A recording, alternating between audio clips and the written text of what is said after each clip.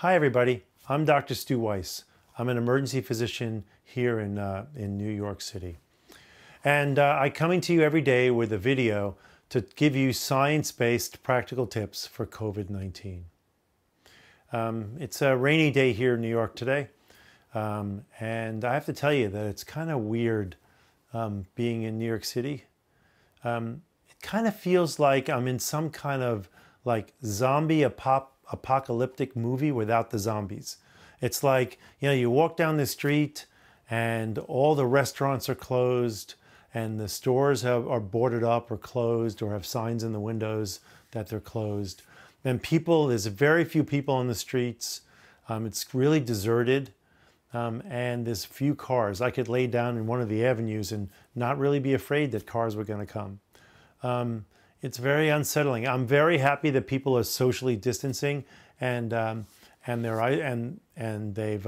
gone other places to keep themselves safe. But as somebody who lives and works in the city, it's kind of a really weird place to be right now.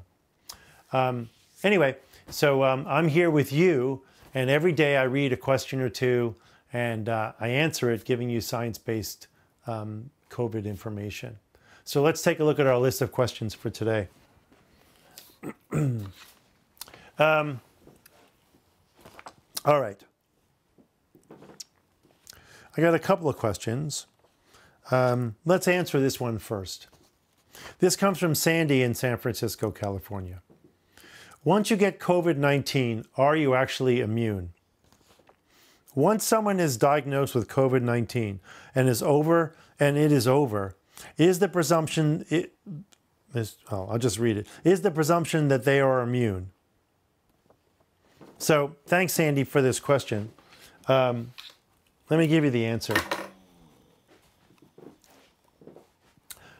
Unfortunately, right now, we don't know with certainty whether or not if you get this one time, you're done. It seems like that's the case, but this hasn't been going on that long. It's only been several months. That's way too early in a new virus outbreak to really fully understand whether people can get it more than once. So right now, the presumption is that once you get it, you build up immunity to this. But unfortunately, we're going to have to wait to see if that actually is the case.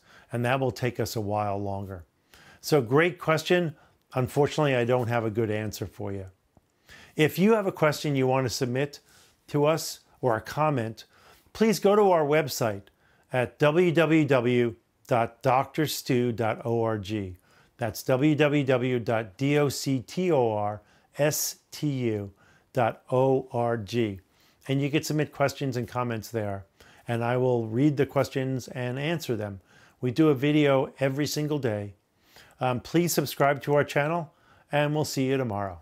Thanks.